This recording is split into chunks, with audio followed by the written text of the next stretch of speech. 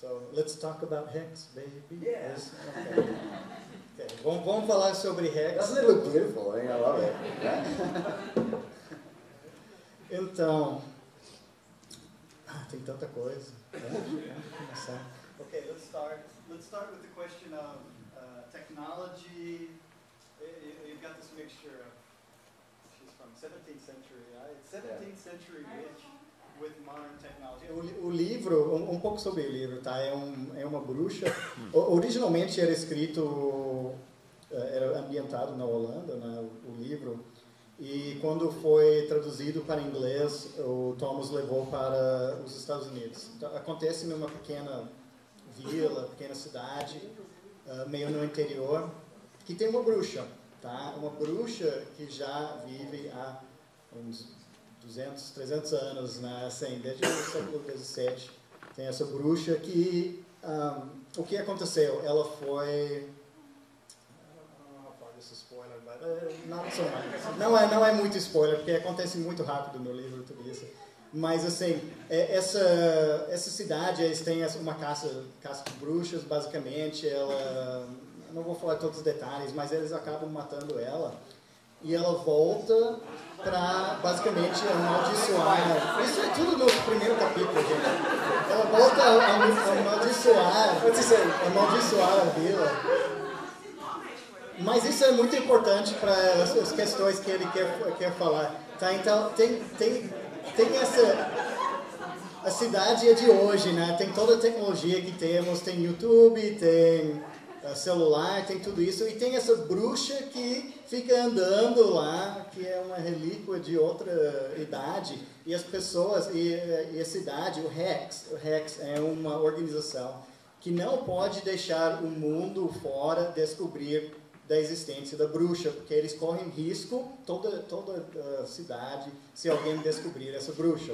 Então, e eles usam a tecnologia moderna para tentar esconder a bruxa e também não deixar essa tecnologia moderna expor a bruxa ao mesmo tempo. Então, é um equilíbrio muito interessante nessa questão de tecnologia.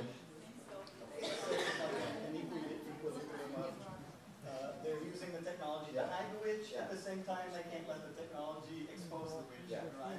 And so, that's no spoiler, that's good. I think I'm getting spoilers, but I just... Oh, believe me, you haven't heard anything yet. It's nothing. No, I know. No, it's the core of the book. I mean, it's about a modern-day town in the United States where she's haunted by this 17th century woman who's still there, who roams the streets night and day, who enters your house, who stand next to your bed for nights on end. So she's a really creepy figure. She has her eyes stitched up because they believe she had the evil eye. But the key of this book is that these people are not really afraid of her because she's always there. And just imagine if this would happen to you, a disfigured woman would appear in the corner of your bedroom. First time, you probably run and scream. Second time, you run and scream. Third time, you kind of get interested and get used to her.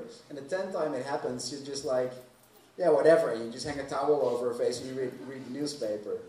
It's a very Dutch, down-to-earth way of dealing with the supernatural, I guess. Deixa eu tentar traduzir tudo isso. Ele começou falando, realmente essa é a base do livro, é essa parte da tecnologia, da mistura, que tem essa bruxa que está lá desde o século XVII andando nessa cidade, e ela pode aparecer em qualquer lugar, a qualquer momento, ela pode se teletransportar para qualquer lugar. Então, como é que a pessoa na vida moderna lida com alguma coisa dessas? Porque ela pode aparecer, está lá na cama e ela aparece ao lado da cama. Entende? E a primeira vez tu leva um susto horroroso, né? Tipo, o que está acontecendo aqui? A segunda vez tu não leva tanto susto, a terceira, quarta, quinta vez. Após a 10ª vez, tu tipo, tá, não quero olhar para ela, eu vou jogar uma toalha por cima da cabeça dela para não ter que olhar. E eles começam a esconder ela dessa forma e de outras formas. Mas ela está sempre presente. Então a ideia é como é que a pessoa lida com essa força maligna, no final das contas, que está sempre presente, sempre dentro da vida deles. E ele falou, a primeira versão na Holanda, os holandeses são muito práticos. Eles lidam com coisas de maneira muito prática. Ele acredita que realmente, se tivesse essa situação na Holanda, eles iam lidar assim. Tipo, apareceu essa bruxa aqui, vamos jogar um pano na cara dela, tá ok. Eu estava falando sobre isso hoje, então já vou adiantar um pouco, mas é isso. And also, I mean, imagine this would happen nowadays. We'd all have an app on our phones where we can track the witch, and we'd all have an app where we can report sightings.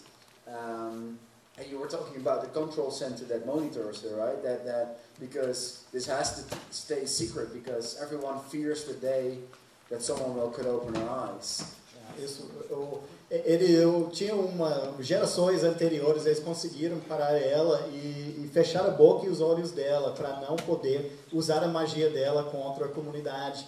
Então, o maior medo que eles têm é que alguém vai vir de fora e abrir os olhos dela e abrir a boca e vai acabar com a comunidade. Então, é por isso que eles têm hacks, ele falou, se fosse hoje, todo mundo tem celular. Então, a qualquer momento pode ficar, e o hacks funciona que a pessoa, quando eles veem a bruxa, tem que botar, é um foursquare das bruxas, tá? Tem que, tipo, a bruxa tá aqui, e todo mundo fica sabendo, esse central fica sabendo onde está a bruxa.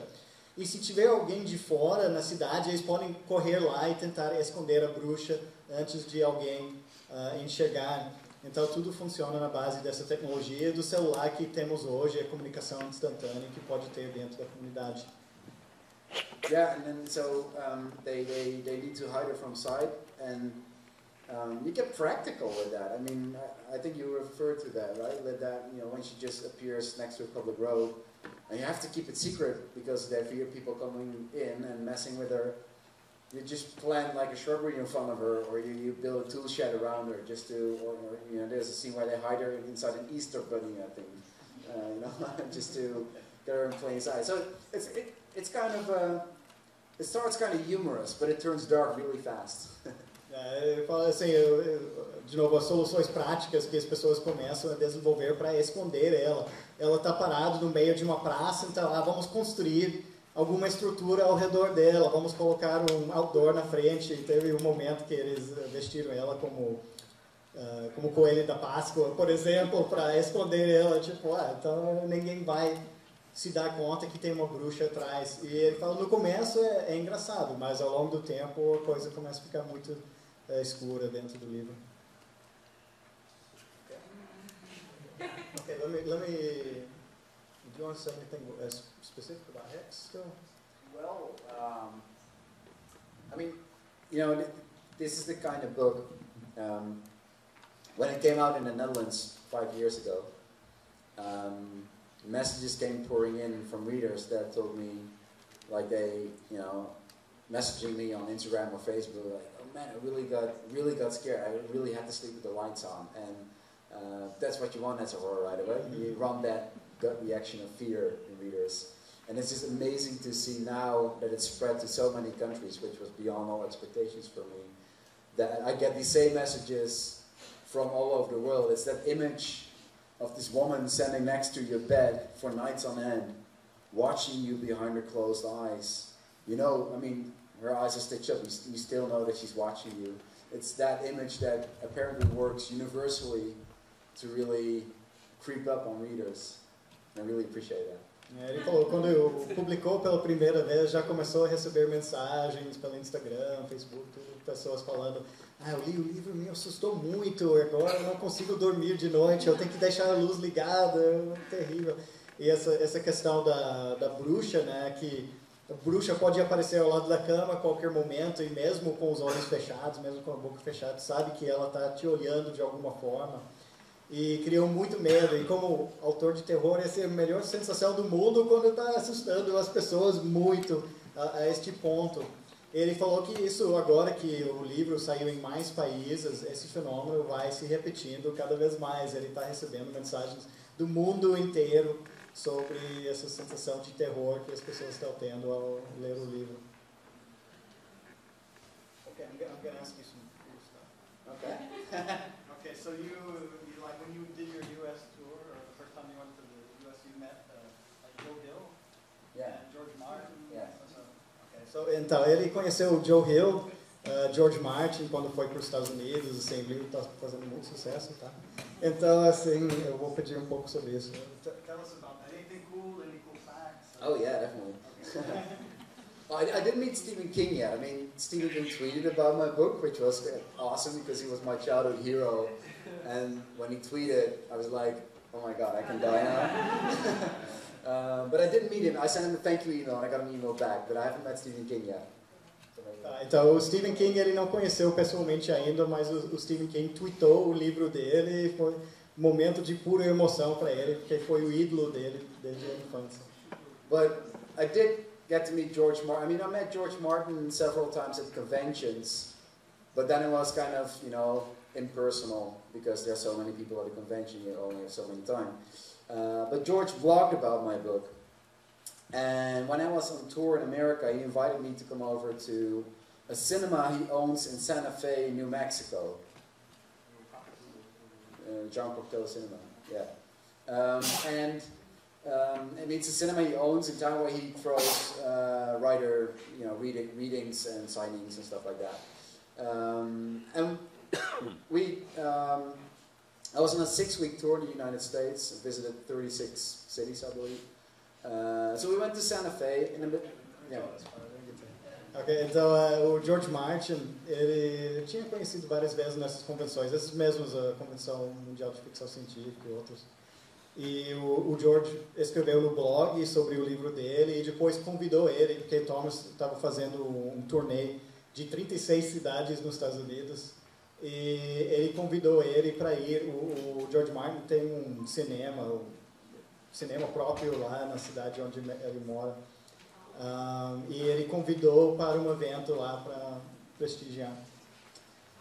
So, I got an email from George's assistant that he couldn't be there because he threw a party at the same time in the Museum of Modern Art he also owns in Santa Fe. Então ele recebeu uma mensagem do assistente do George Martin dizendo, não, o George não vai poder, porque tem uma outra festa no Museu de Arte e que ele também é dono do Museu de Arte da cidade, além do cinema. And Game of Thrones made him extremely rich. O Game of Thrones, ele ficou muito, muito rico por causa do Game of Thrones. And but his assistant said, well, you're invited to come to the party after your gig. So we did our gig and we signed lots of books. It was really fun. And then we were picked up by a car and brought to the museum. And this museum it feels like a drug trip. It feels like you're hallucinating. It's a museum of modern art. But George flew in 100 different artists from all over the United States to create installation art, things that move around you in different spheres. And every room you're in has a totally different vibe to it. It's really like a mushroom trip. Então, assim, mas o assistente falou, olha, depois do teu lançamento, tu pode ir nessa outra festa que é no Museu de Arte. Então, ele fez o lançamento, autografou os livros e foi lá nesse museu do George. E ele falou que é que nem tomar drogas entrar nesse museu, porque, cara, ele convidou artistas do mundo inteiro para montar artistas modernos e eles fizeram arte com movimento e cada sala é diferente e realmente parece que está tomando drogas andando por esse museu. So when we got there, I mean, you all know what George looks like, right? Like he looks a bit like a hobbit. And, yeah. And there was a big Jaguar parked in front of the museum, and his assistant was like, "Yeah, that's George's." You know? Ele falou, vocês sabem como é que é o George? Ele parece um hobbit. E ele falou que tinha um Jaguar, carro Jaguar na frente, e o assistente falou, esse é o carro do George. So we went into the museum, this really weird place, and in the middle of it is like a French square with houses around it and bars around it and a windmill and all that stuff. And there was George's party. He had about 20 writer friends over. Tem uma plaza francesa no meio, com casas francesas e tudo no meio desse museu e ele estava lá nessa festa. So I said, well, George showed me around a little bit, and George, I mean, I thanked him because he blogged about my book. And then he said, I got to show you something. So he took me to this really, really dark room in the museum where there was a machine. Let's pause. Dramatic effect here. Então, George tinha lido, escrito sobre o livro dele, elogiou e falou, tá aí, deixa eu te mostrar uma coisa. E levou ele para uma sala escura. And there was music. E tinha uma máquina estranha. And there was music in the music, like ambient music, and there was smoke, and then just this machine. And he pressed the button. Tá, então, tinha música nessa sala e essa máquina. Aí o George chega na máquina, aperta o botão. And laser beams popped up from this machine. E raios laser saem. Seriously. And the fun thing, I mean, again, you know what George looks like. But he designed this music. He had this machine designed especially for him. And he started plucking these laser beams. And the music changed. Ele começou, ele fez essa máquina especificamente para ele. Ele começou a tocar que nem uma harpa, que nem uma harpa e tocando, mudando a música conforme tocava. So it was a laser harp, and then so George started playing it, and then after a while he was like, okay, now you try it. Tá, então ele tocou durante um tempo esses raios laser, a harpa. E depois de um tempo falou, agora é a tua vez, pode tocar. And so I started playing, and I remember I got in this trance state. It was really weird. I was playing and was listening to this really weird music I was creating. And by that stage, I mean, George had left the room for a long time ago. Ele ficou tocando um bom tempo e pensando, que sensação estranha e tal, e deu conta que George tinha saído. And I was thinking, man, so I'm playing George R. R. Martin's laser harp in the middle of the fucking desert in New Mexico.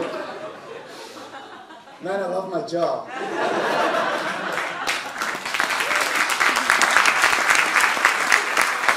No meio de Novo México, no meio do deserto, tocando a harpa laser de George Martin. Eu amo o meu trabalho. E olha... And when you talk about drug trips, Dutch, so... I'm Dutch, I mean, I'm excused, right? You know what you're talking about. Well, I mean, yeah, everything is legal in Holland, I know. But I'm actually one of those writers that, I mean, I know many, like the beat writers, like Jack Kerouac and William Burroughs wrote all their best stuff, and even Stephen King wrote all their best stuff on speed or on everything like that. I'm one of those writers who cannot do that. Like, I need to be like clean, I need my sleep, I need to work out, to be healthy, you know. Eu fiz uma piada sobre Holanda, né, que tem as drogas liberadas. Eu falei, bom, se alguém conhece droga, tem que ser um holandês. Mas ele falou que ele conhece muitos escritores, falando sério, que realmente tomam alucinantes ou drogas, qualquer coisa, quando escrevem, mas ele falou que não faz nada disso, nenhum cara assim. I don't think they believe me, right? And Joe Hill, any stories about Joe Hill? Yeah, I met Joe a couple of times as well. Once in the Netherlands, once in Boston. I did a gig with him in Boston, in a bookshop. And Joe really looks a lot like his dad used to look in the 80s. He has his beard and his piercing eyes and stuff. And we did our gig in a bookshop, and it was a lot of fun. And afterwards, we went out to go to an ice cream store to get some ice cream. O Thomas conheceu o Joe Hill primeiro na Holanda e depois seria Boston. Em Boston.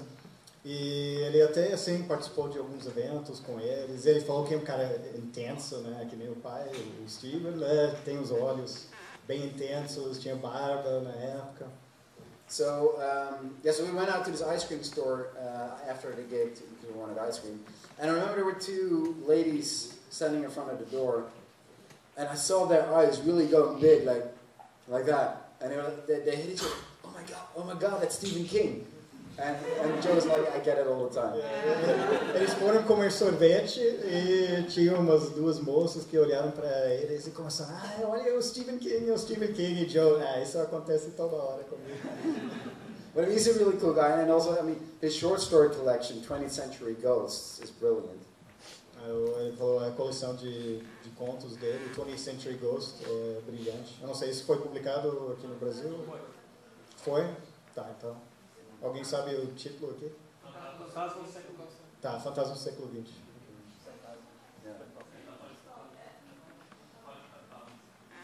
But Out of print.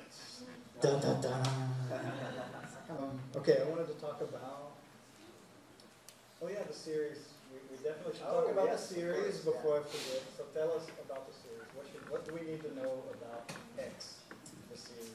Eu estou perguntando sobre o seriado que o Thomas vendeu os direitos para fazer uma adaptação para audiovisual do Rex. I remember a couple of years, in 2014, I think, rights from the series were sold. Well, first, the book rights were sold to American Britain. And I was really happy, and I worked together with my agents a lot to make it happen, actually. And the book had just been released in the Netherlands. And then I was on a break. I went on vacation to Thailand. And I was on a beach in Thailand when my phone rang. And it was my agent. And she said, well, we just got, an offer from Warner Bros. To adapt your book for a series. Em 2014, ele tinha recém lançado o livro na Holanda, tinha recém vendido os direitos internacionais e estava na Tailândia, na praia, assim, relaxando um pouco. Depois de tudo isso, recebeu a ligação do agente que tinha vendido os direitos para a Warner Brothers. And she said, well, we're thinking of refusing the offer. E estamos pensando em recusar a oferta. And I was like, what the fuck, it's Warner Bros.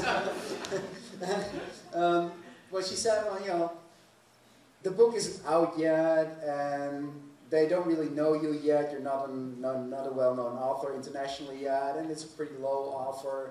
And I was like, but it's Warner Bros. And then I trusted my agent. My agent represents many good authors like Washington Irving, Jeff Vandermeer. So she knows what she's doing. So I told her, you know what?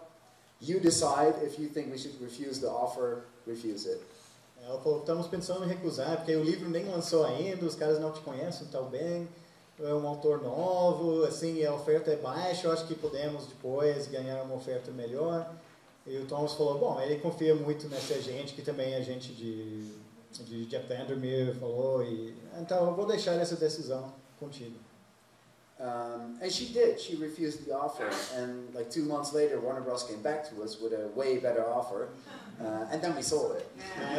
Ela recusou a oferta e 2 meses depois eles voltaram com uma oferta maior e ela aceitou. But the thing with Warner Bros., a big company like that, is that they buy a lot of things. They buy many, many titles, and they sit on the rights. And you have to be really, really lucky for it to get made. And we weren't so lucky. But my agent said, well, it's not a bad thing because the rights will come back to us just when Hex is out and you get all the press. Então, assim, ele fala, essas empresas acostumam comprar muitos direitos, né? Eles compram opção de direitos, na verdade, eles compram opção e ficam com muitas dessas opções e a maioria desses projetos nunca viram filmes e na época falou, então vamos ver, porque depois de um tempo os direitos voltam para o autor, se eles não criam nenhum produto por cima, não começam um trabalho, então eventualmente os direitos vão voltar. And we did. We got amazing press for Hex, not only Stephen King's quote, but also great reviews in The Guardian and newspapers like that. And so we were able to really quickly resell the project, and this time to a much more interesting guy.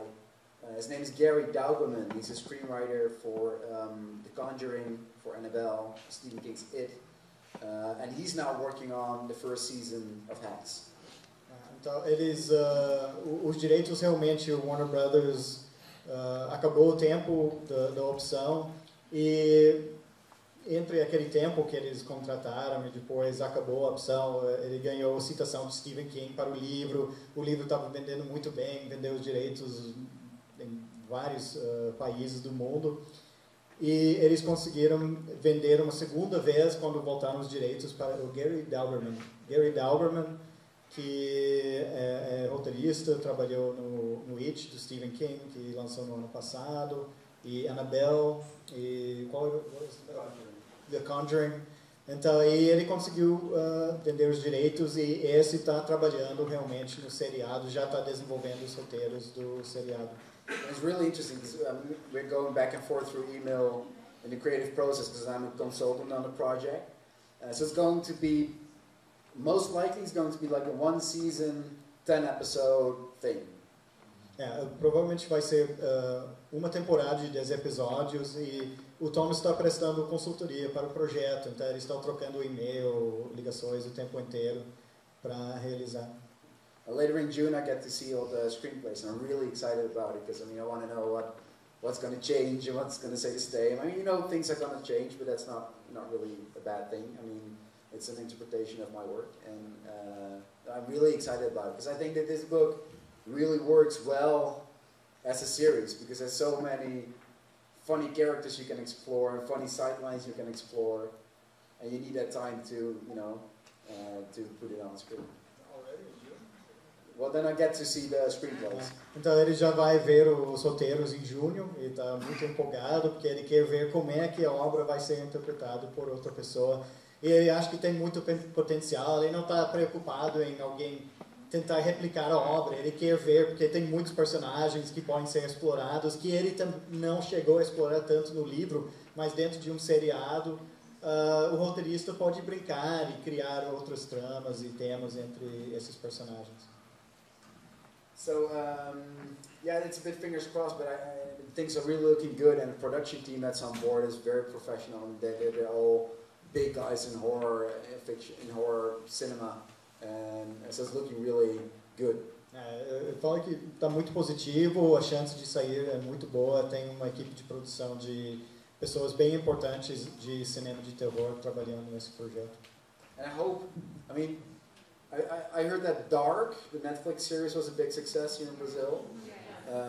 What I wish for Hex would be like a combination of True Blood, Dark, and Stranger Things. Like a combination of the three. That'd be awesome. What I like about those, in Dark, I like the realness of the people. Like they're not polished Hollywood actors, they're just real people. Deixa eu falar isso. Ele gostaria de ver uma combinação de The Dark, True Blood e Stranger Things. Isso que ele imagina, Hex.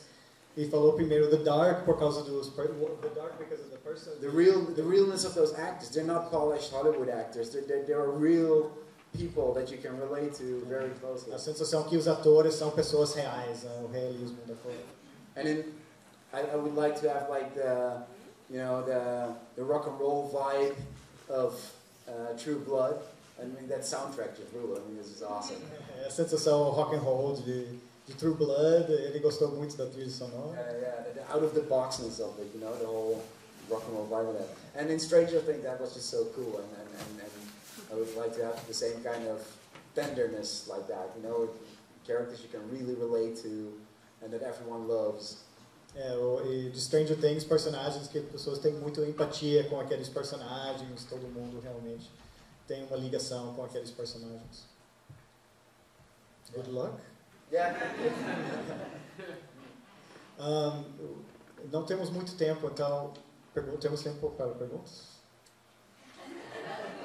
Tá. Perguntas? Throw some questions. Yes, questions, anyone? Let's do some questions. Okay. And are you going to be here tomorrow? Are you going to be in the event tomorrow? I'm going to be here tomorrow and on Sunday as well to sign books. I think there's Rachel, there's 2 signing scheduled. When are they? Tá. Vai ter uma sessão de autógrafos agora. Também vai ter sábado às 4. E domingo às 3. Então, o Thomas vai estar aqui, vai ter muito tempo para conhecer ele, para conversar sobre a obra. Yeah, I'll be here. Yeah. Sim, hoje vai ter, agora depois de terminar, vai ter a primeira sessão de autógrafos com ele. Aproveitem. So there's a question there.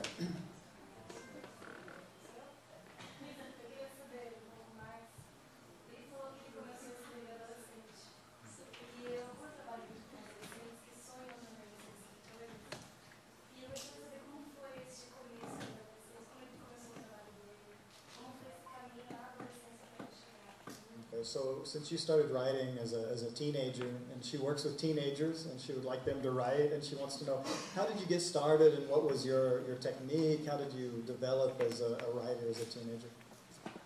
Well, I started writing even younger. When I was in my, I think it was 8, 9 years old. I wanted to write short stories, but usually I started, I had the idea for a whole book, and I wrote like 3 paragraphs, and then someone rang the doorbell to play soccer outside, and I played soccer outside, and I forgot the story. Ele começou com 8 ou 9 anos, e ele começava a escrever uma história, e queria criar ficção curta, mas ia escrever 2, 3 parágrafos, e alguém tocava a campainha para chamar para jogar futebol, e deixava, e nunca mais voltava para aquele projeto. But then I was 10 years old. I wrote a Christmas carol, because it was my grandma's birthday at Christmas Day, and so I wrote her a short story.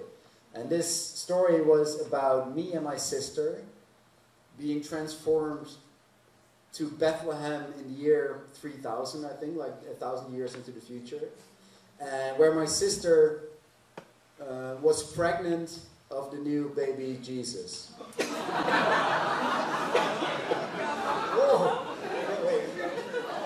Your grandmother. Grandmother. Então ele escreveu no Natal uma história de dar de presente para a avó, que era ele e a irmã dele, transportados para o ano 3000 para Belém, e a irmã dele virou novo gestante de Jesus no ano 3000. But this being me, she gave birth to the Antichrist. Mas saiu o anticristo. So, Did your grandmother like it? she loved him. She was like, oh man, he's so creative. Vovó adorou. So, I mean, that's the kind of stories that I wrote as a kid. But I started writing more serious stuff when I was in my teens. And what I did to really teach myself how to write well is I would pick a book that I admired, for instance, from Stephen King, for instance. And I would literally sit down and copy a page of what they wrote. Então ele começou a levar mais a sério na adolescência e começou a pegar livros que ele admirava muito, tipo Stephen King, que é um ídolo dele, e ficava lá copiando página por página para realmente entender palavra por palavra o que foi escrito. And the act of doing that actually makes you realize that they put words in different orders than you personally do. You don't get that feeling when you read it. But when you copyright it, you sense that they put words in different orders and that their style is different than yours. And you shouldn't do that with one writer only, of course, because then you start copying that writer. But I did it with many, many authors that I love. Ele falou que tu começa a entender, quando começa a colocar na página, tu começa a entender que aquela pessoa estruturou a frase de uma forma diferente, tu começa a entender o estilo daquele autor. Ele recomenda fazer com vários autores, não com um, porque vai começar a copiar, mas fazendo com vários autores, tu começa a entender estilos diferentes. You pick up the things that you like and you drop the things that you don't like, and that way you develop your own voice. Ele falou, isso não funciona com leitura, funciona escrevendo e realmente pensando palavra por palavra, tendo aquele tempo quando está escrevendo. So I always would try then to write another page in my own, basically following their style, but I closed the book and tried to write how the story would go on. Depois ele tentou escrevia uma página e depois fechava o livro e começou a escrever, continuar aquela história com o mesmo estilo. So that's how I taught myself how to write. Legal. Some more questions.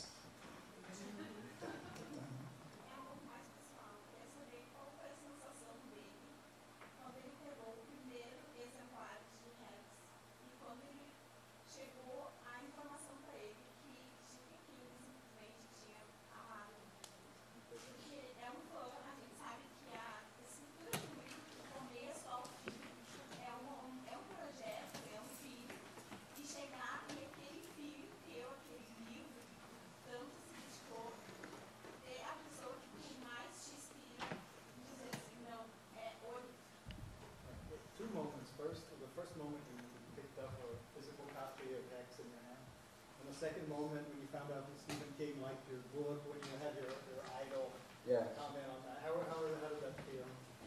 I mean, Hex is my fifth novel in the Netherlands. So I had already experienced that first feeling of a first novel long ago. O Hex é o quinto romance dele na Holanda, então ele já tinha muito aquela experiência antes de pegar o primeiro livro, a primeira edição. But your first book, when you got your first book, how was it? What I was wanting to say is that still, even with Hex, when it came out in Netherlands, I still get that thrill that it's something you've written and you created. And now suddenly it's a book that people can read, and it's not my story anymore, but it's your story. And that's something I really love. Ele falou, mesmo depois de 5 livros, ele ainda tem a sensação de, ele adora pegar, ele tem essa tesão a pegar aquele livro e pensar, agora não é mais o meu livro, agora o livro é do leitor, é da comunidade, é das pessoas, não é mais, e de realmente lançar aquilo para o mundo. É uma sensação muito boa até hoje. E agora ele vai responder sobre o Stephen King. And Stephen King. That was like, I didn't see that tweet coming.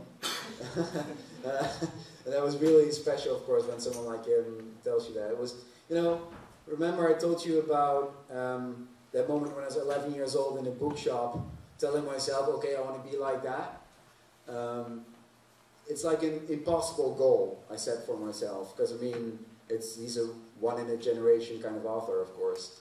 And I never, as I went along in my career, felt that I never stopped to enjoy it, because I always was aiming for the next step, always aiming higher and higher and higher. And I think when he tweeted, that was the first moment I actually really enjoyed it. Então, assim, ele falou... Primeiro, ele não esperava receber o tweet do Stephen King. Depois, eles até trocaram e-mails, assim.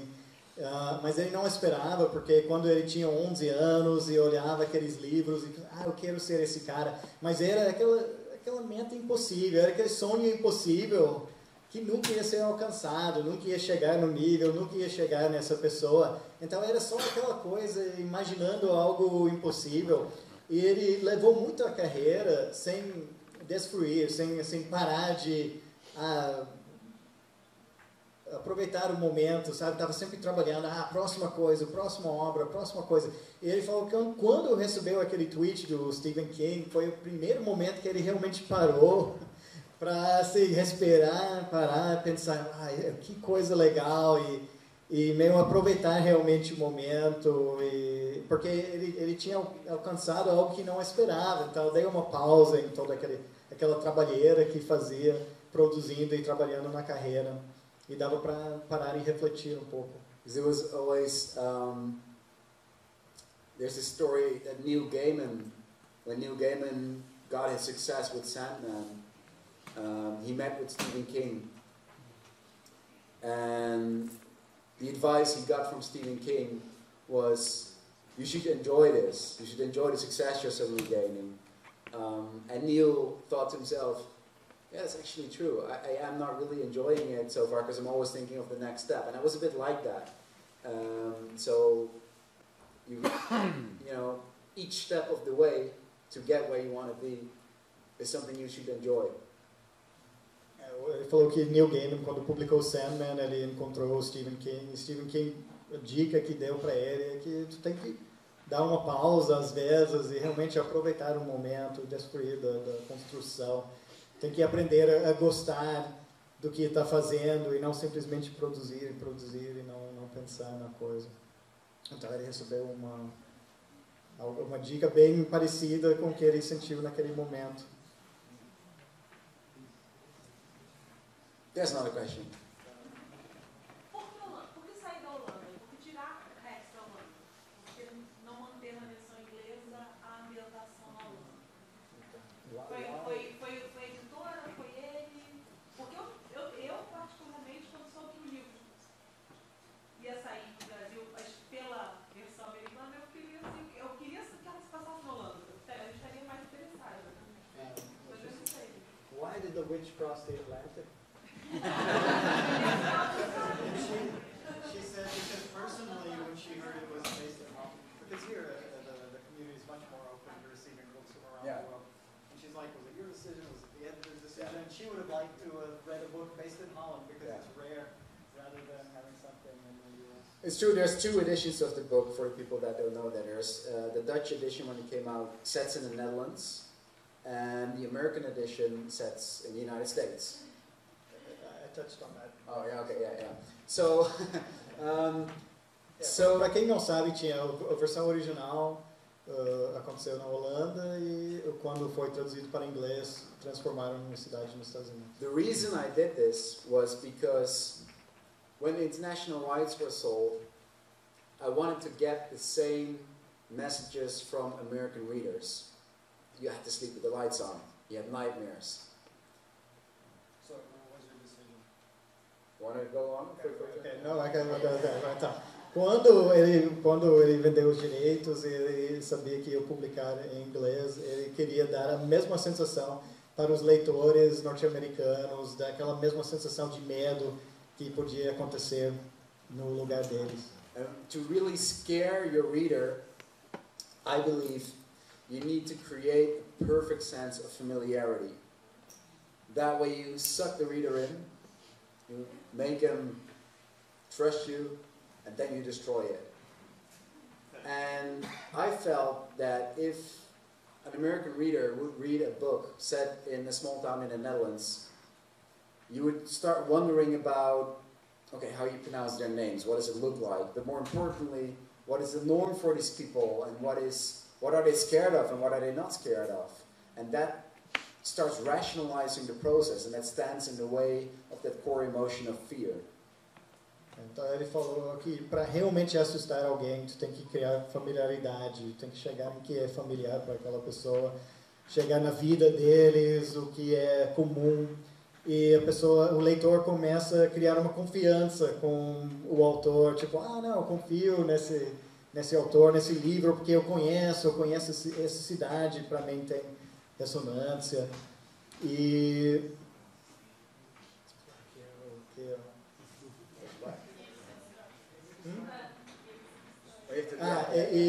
e você, mas tinha outra coisa, e depois você pode destruir isso e fica mais forte. E também teve a questão de tipo nomes holandeses e lugares na Holanda, que isso começa a atrapalhar às vezes a leitura, porque a pessoa começa a olhar o nome Heuvelt e começa, como é que se pronuncia esse nome, como é que eu vou... E começa a pensar naquilo fora da narrativa e não está concentrada, a pessoa não está mais concentrada nos personagens, na história, que é importante para criar aquela sensação de terror.